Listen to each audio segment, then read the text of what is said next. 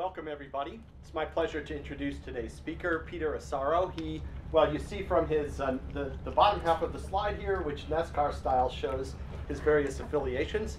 But the most important ones for our purposes, first, he is a visiting fellow here at CITP at present. Second, he is on the faculty at the New School in the Media Studies Department. And third, he's co-founder of the International Committee for Robot Arms Control. So anybody who can say all of those things has to be an interesting speaker. And I'm looking forward to hearing Peter talk about what we can do about robots and how we can keep them from taking over the world. If we're lucky, yes. Thank you very much for that introduction.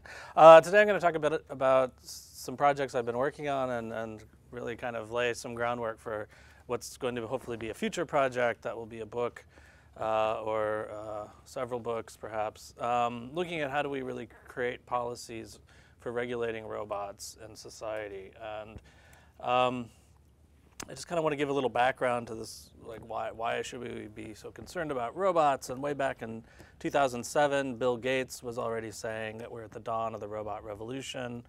And really this kind of last sentence of this quote is, we may be on the verge of a new era when the PC will get up off the desk and allow us to see, touch, hear, and manipulate objects in places where we are not physically present. And he really sees it as being very much like the PC revolution in the 70s, and that we're really at that moment where people are still building this stuff in garages, and there's a few companies looking at marketing some kind of large mainframey type things, but what we're going to see is the proliferation of these systems very rapidly. And since 2007, we really have seen a lot of innovation of technology and a lot of deployment of these technologies.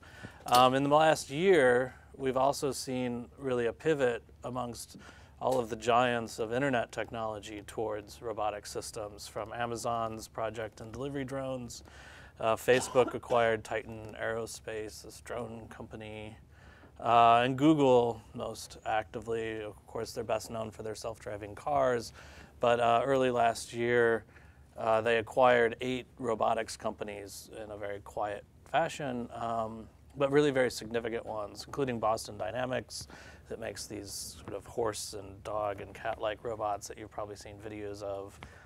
They just released a new one, Shaft Robotics, which is a spin-off of the University of Tokyo, and does some really incredible manipulation and grasping, and they actually won the DARPA challenge last year.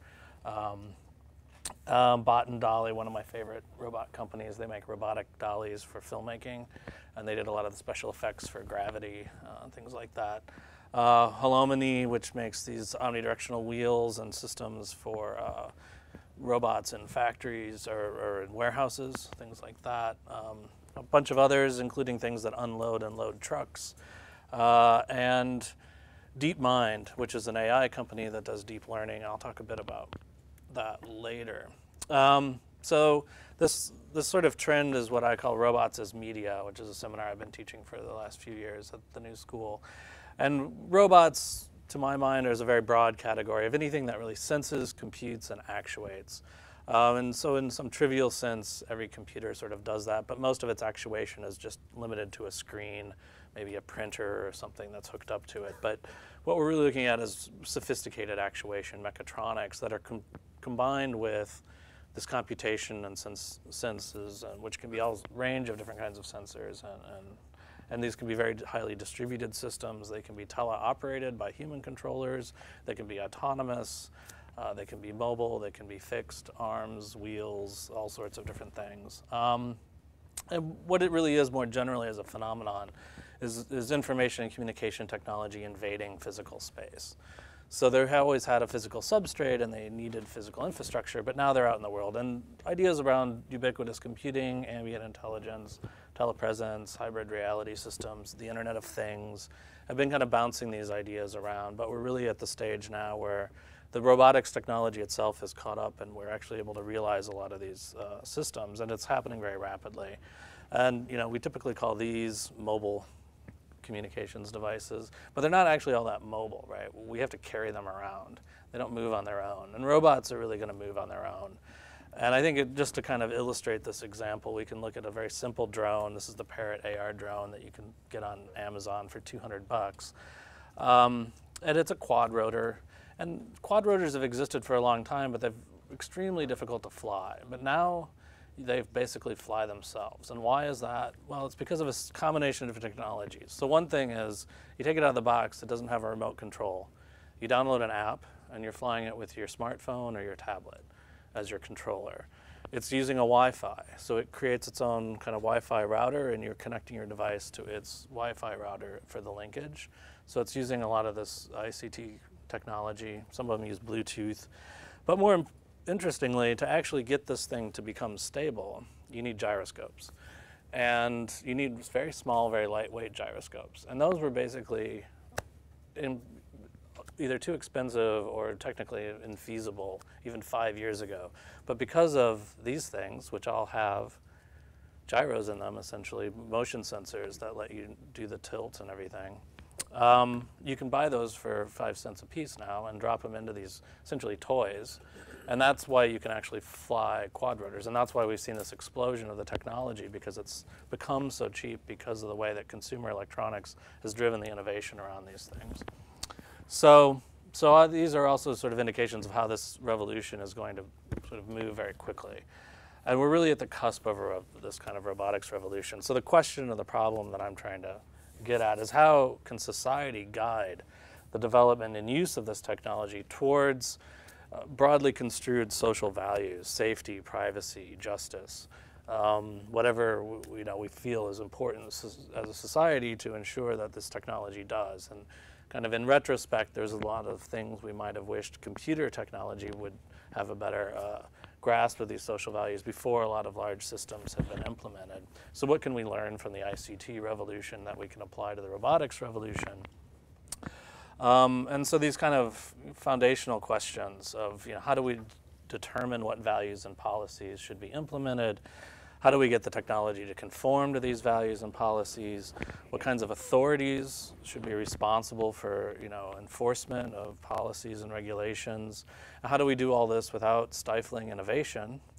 And how do we do all this without really knowing the full extent of the capabilities and applications that these technologies are going to go to? So I think this is a kind of philosophically fundamental problem, but we can try to get at it in some practical ways as well. And we can look to the kinds of approaches that have been used so far.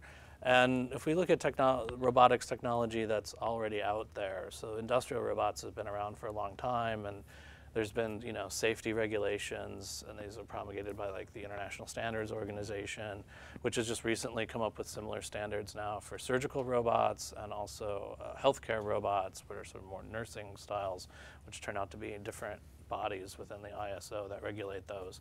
But that's things like that they can be sterilized and that they have certain kinds of fault tolerances and things like that.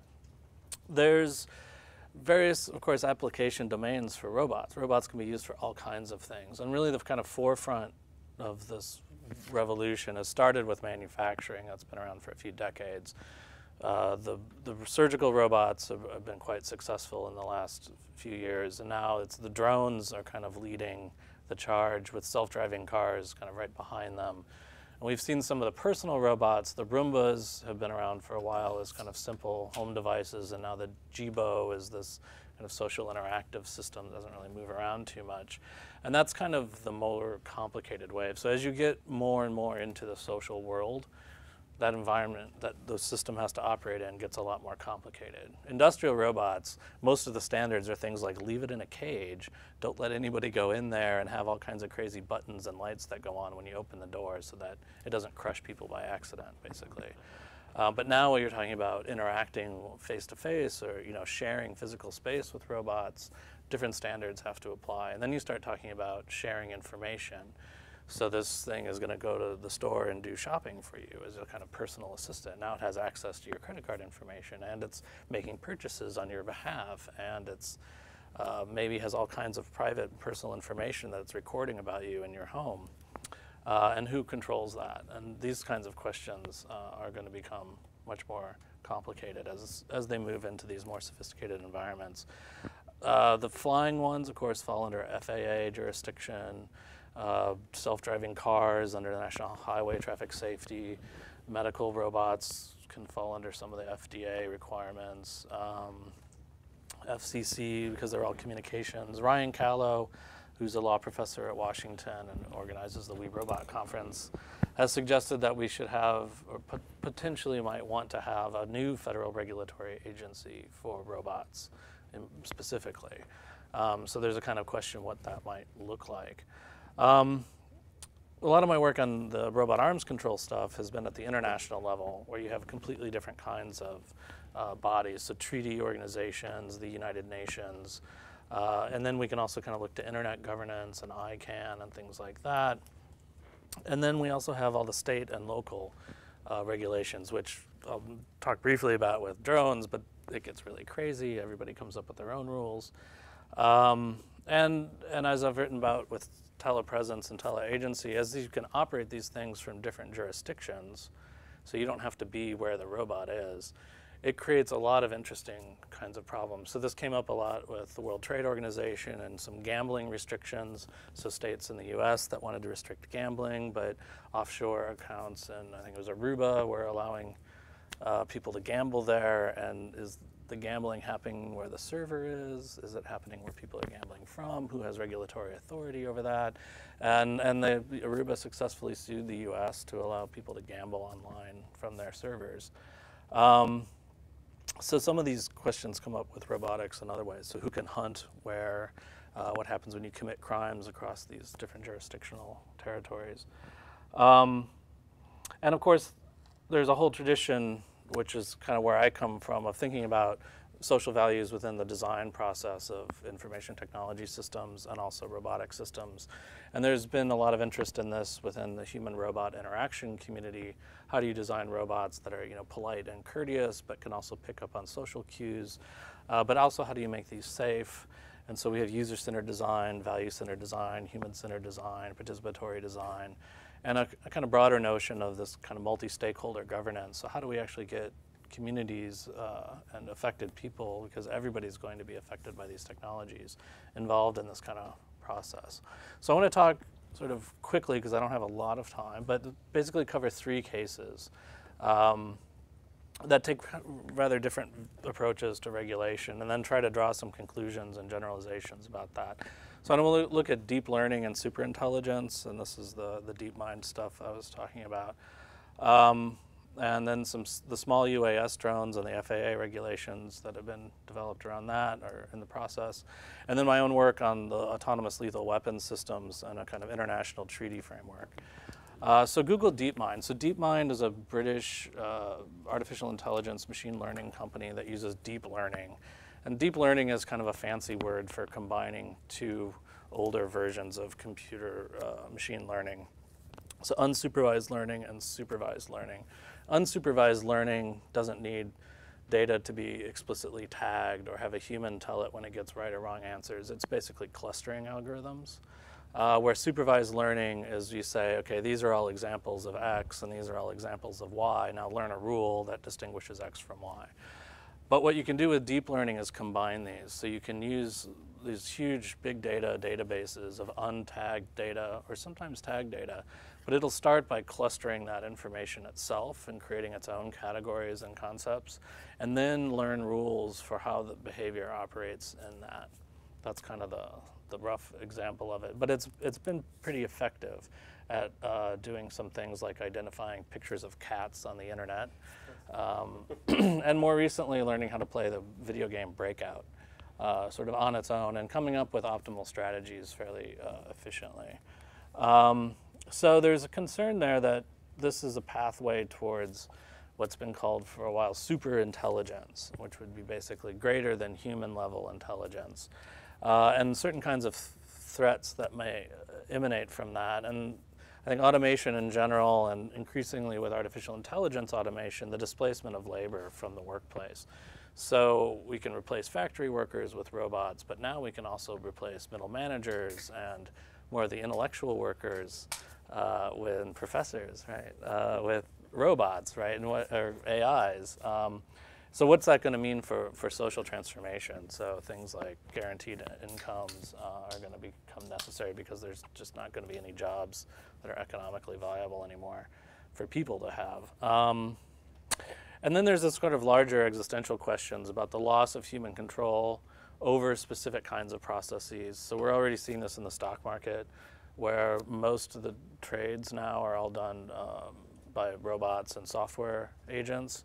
20% of something, is that right? Of those are now done by what are essentially AIs that are unsupervised, that are just let loose on their own. And there was a stock market crash in 2010, the flash crash, where these systems kind of got into a downward spiral, and the stock market lost 24% of its value in one day. They had to shut it down and actually roll it back, and it was a bit of chaos. So there's those kinds of things. And then there's now been a bunch of high-level kind of internet visionaries who are warning about the kind of existential threats that these might pose. So Stephen Hawking, Bill Gates, Steve Wozniak, just this week, Bill Gates and Steve Wozniak came out. Stephen Hawking a couple months ago. And there was this meeting of the Future of Life Institute, which is kind of Silicon Valley think tank that's concerned about these issues, that they had in January, and they produced a letter with some priorities for thinking about, how do we develop this going forward. And this was authored by Eric Horvitz, Stuart Russell, Elon Musk, the guys from DeepMind, and people who were at this meeting. And basically what they're saying is, okay, we were sort of skeptical about how effective AI could be for a long time. Now we actually see that there are pathways where it could become very powerful. But how do we regulate that? How do we know sort of what AIs are going to like jump out of the box? How do you do responsible development in this area when there's potentially a lot of value that can come from developing this kind of technology? And so what DeepMind did when they were acquired by Google last year was insist on the creation of an internal ethics board within Google that would kind of oversee and regulate their own activities within that. And that has been sort of created on paper anyway. I don't know to what extent there is actually a group of people who are operating in that capacity yet, but they should be there eventually. And they're mostly focused on the AI side of Google's business, but it's sort of central to their whole enterprise. And this is really kind of based in a tradition of engineering ethics and codes of ethics. And it's like, so how can we kind of do design in this way rather than some external regulatory framework or some clear set of rules? And the idea is that they're going to kind of police themselves. And it's a tricky area because a lot of this is highly proprietary information, so they don't want to share it with anybody. They wouldn't want regulators coming in and inspecting their algorithms. And it's not clear that there would be any kind of agency that would have the expertise actually necessary to understand what these systems are capable of doing or how they operate. And it's not clear that as systems become self-learning and self-changing, whether even the engineers who design them are going to really understand what they're going to be capable of, or what the potential risks and hazards are. So that's one kind of model, is this kind of self-regulation. It's based a lot on the life sciences and bioethics notion that you'll have some ethics review boards that make sure what you're doing is kind of on the up and up. But there's not a lot of explicit regulation. Unmanned aerial vehicles or unmanned aerial systems or drones have been an increasingly hot topic over the last few years. And these are not the military style ones.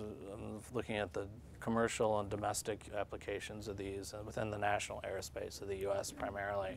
And every country is sort of dealing with them a little bit differently.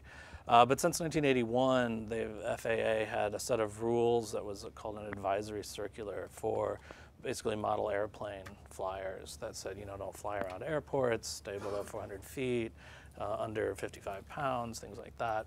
And they've been operating under that for several decades without a lot of problems.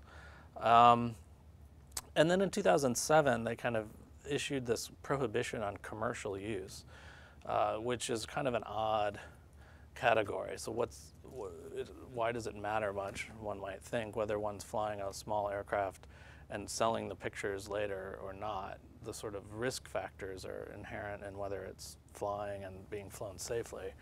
But they tried this, and there's actually a case, the Ralph Perker case, where he shot a video for the University of Virginia and was charged with a violation by the FAA and a $10,000 fine.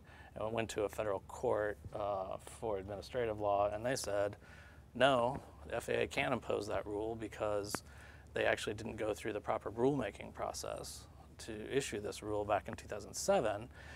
So FAA appealed it, and then it got settled out of court. But they kind of realized they could lose their whole regulatory structure, so they kind of backed off, I guess. And then they imposed a unmanned systems licensing model for a few years that was basically just open to government agencies, NASA, the Department of Defense, meteorology, things like that, NOAA.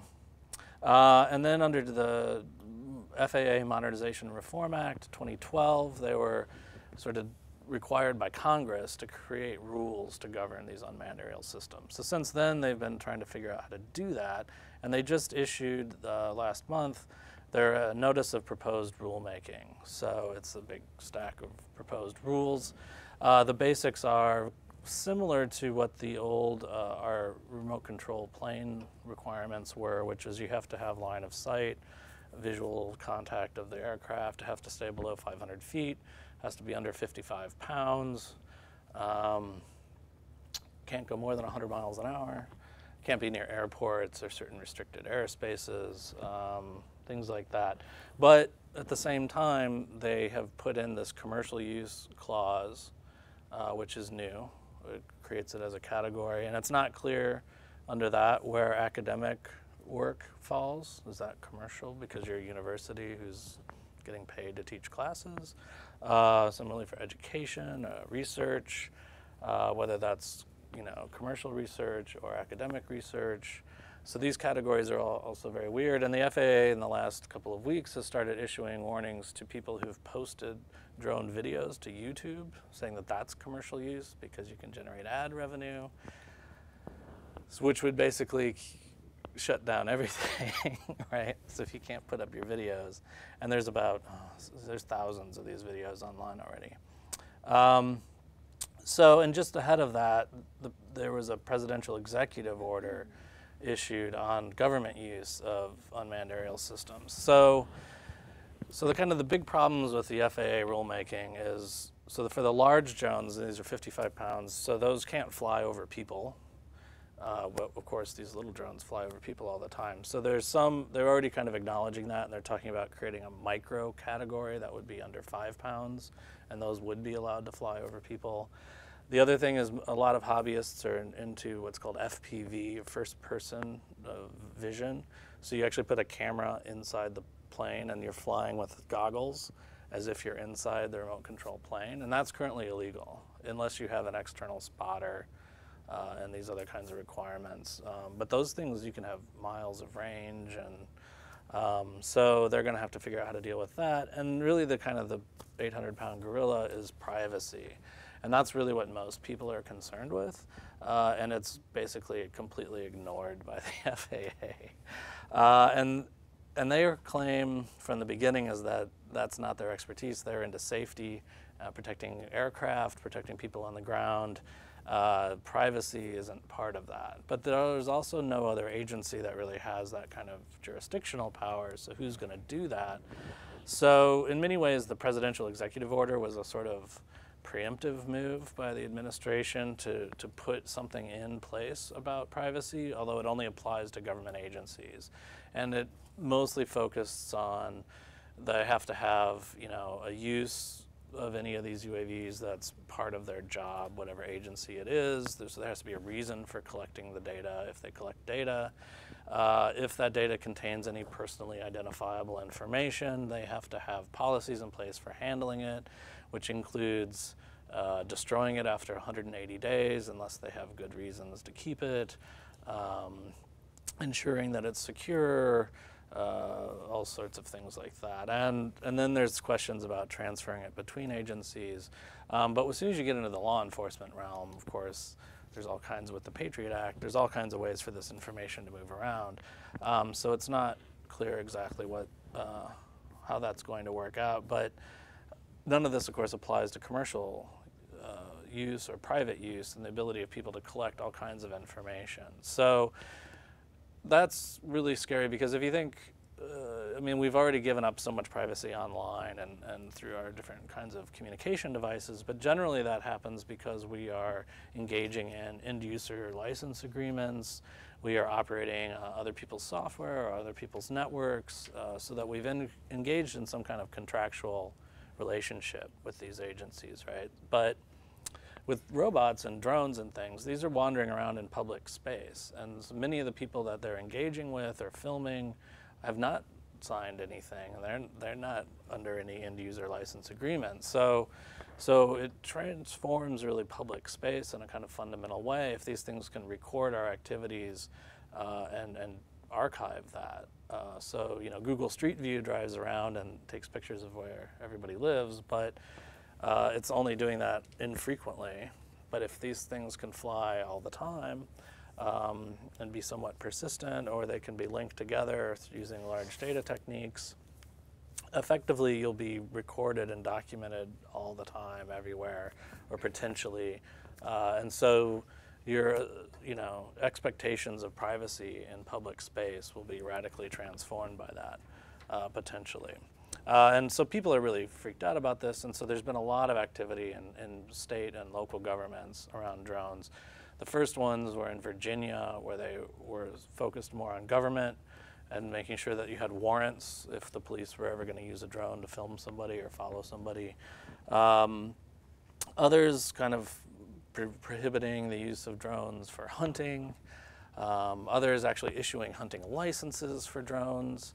And some states saying that it's also permissible to shoot down drones over your property.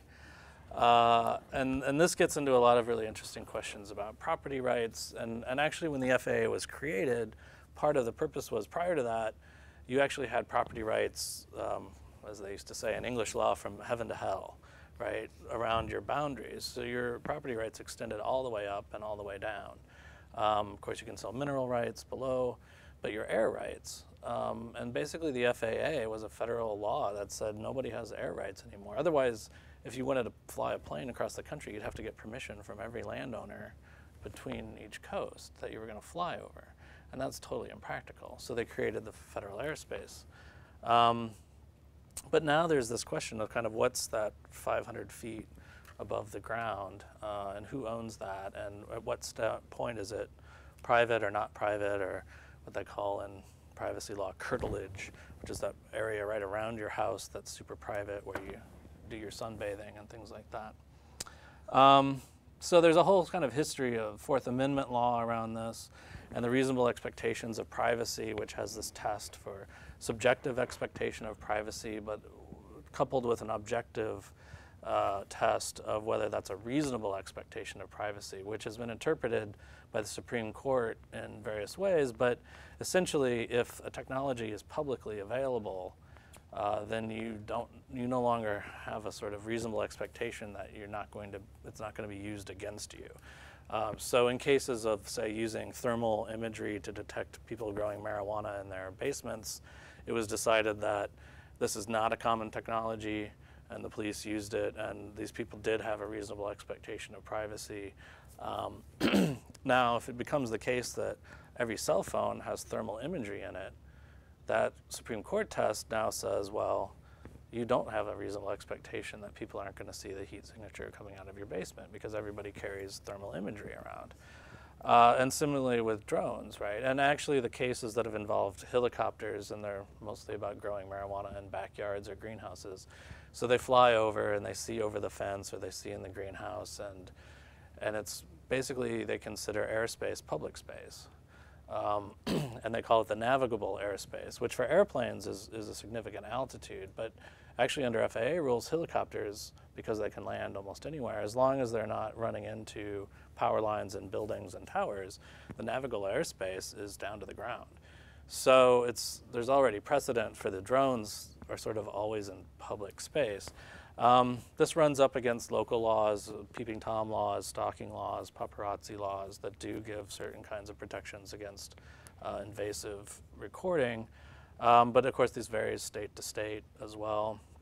There's also a range of First Amendment issues that come up in which the presidential executive order also addresses, which is civil liberties and civil rights, which is your freedom of assembly and your freedom of association are impacted if people are able to record all of your meetings, right, and follow you around and things like that. So it's not simply about public-private space or the search and seizure rules of the police to be able to search you.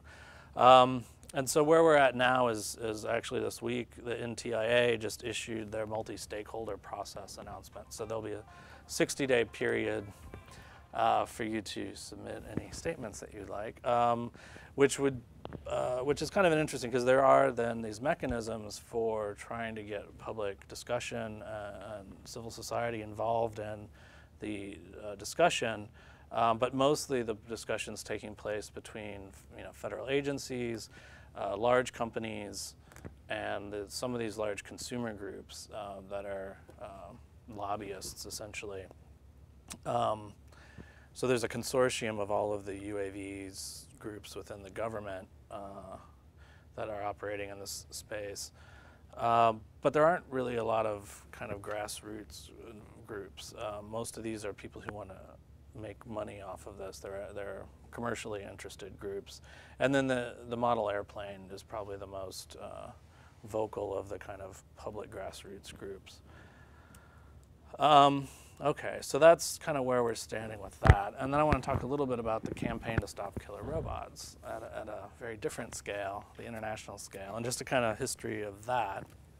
So this is a non-governmental organization that I co-founded in 2009 with just 4 people initially. And basically we just wanted to initiate some kind of global discussion about what does it mean to allow fully autonomous lethal weapons, and shouldn't we have a public discussion about that before these things are actually designed and used.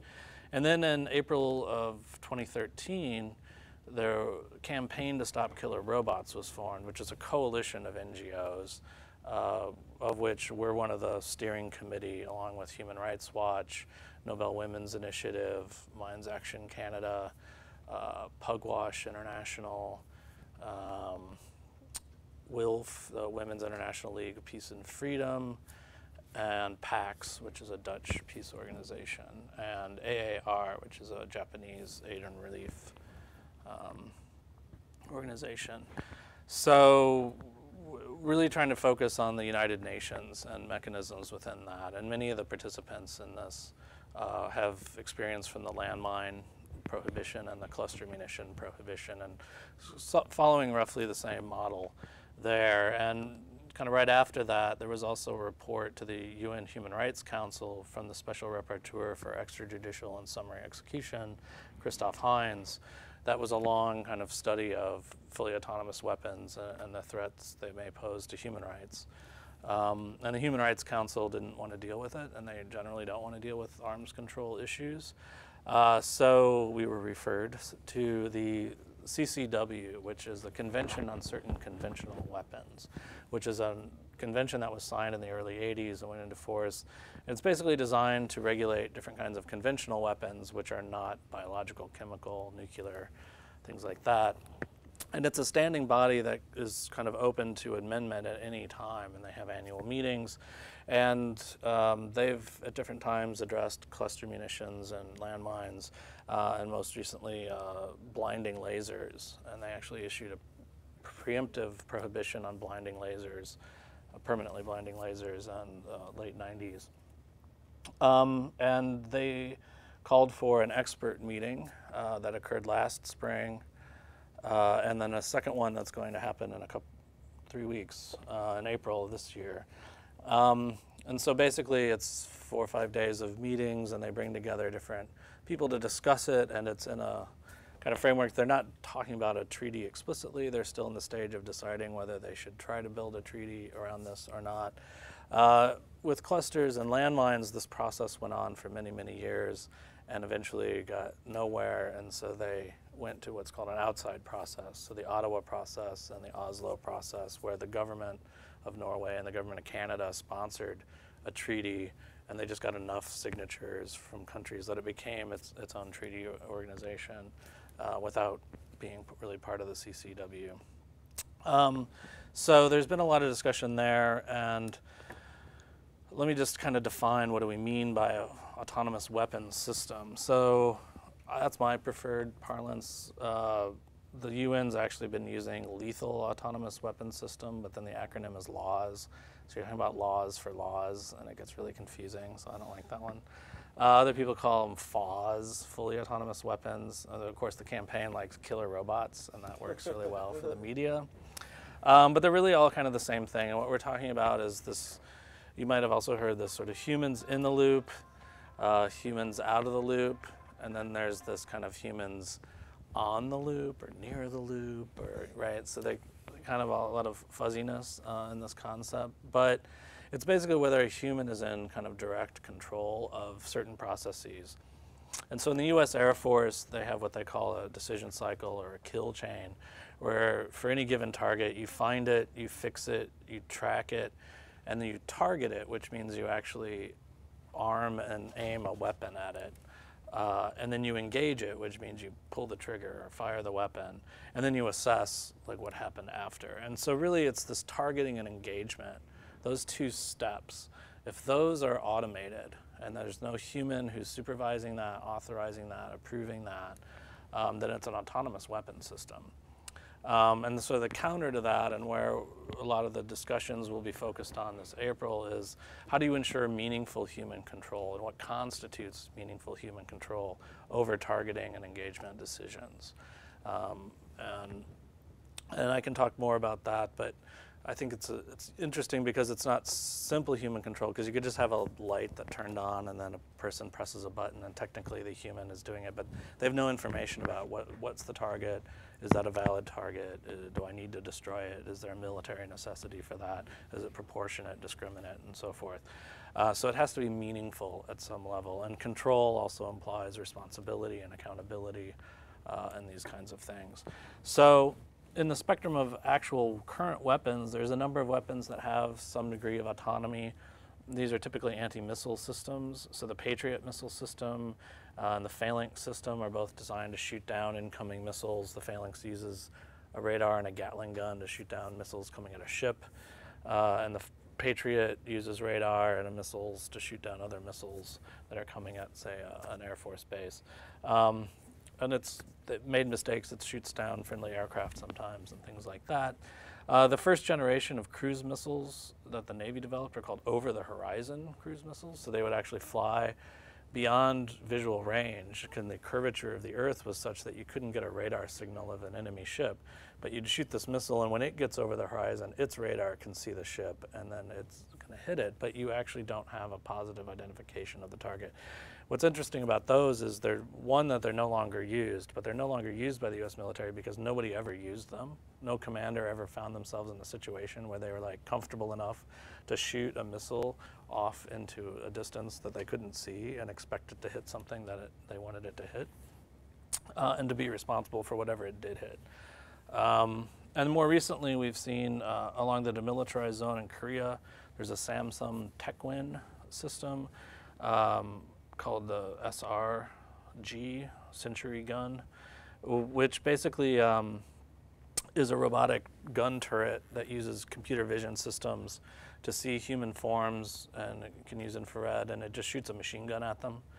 And so their claim is that it's similar enough to a landmine, and there's landmines there, and they feel that they're not beholden to the international ban on landmines because it's still an active war zone from the 1950s. But they also claim that they leave it in a supervised mode so that there's humans who actually have to press the button to fire the guns. And then we've seen the new wave of military drones that are in development. This is the British Tyrannus that I put up there, the other X-47B that the US is developing. And these are fully autonomous attack drones, combat drones, which carry large amounts of ordnance. And it's not clear from their descriptions in the brochures whether they're capable of autonomous targeting and engagement.